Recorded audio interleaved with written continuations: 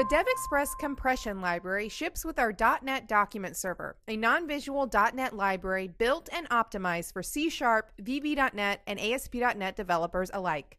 In this video, I'll show you how to get started with our compression library and archive the specified directory. To start, let's create a new console application project.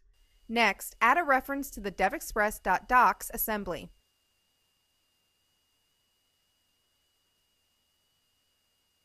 And include the devexpress.compression namespace. Let's specify the directory to be archived, archive file location, the name, and the password to protect the archive.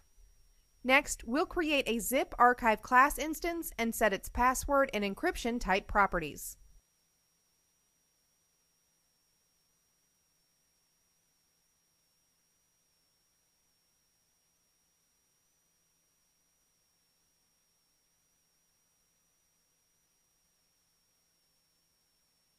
Let's call the add directory method and pass the source directory to it.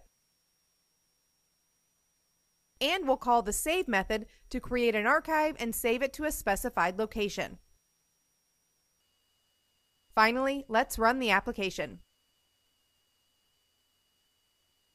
As you can see, it created the test.zip archive with all of the files encrypted using 123 as the password.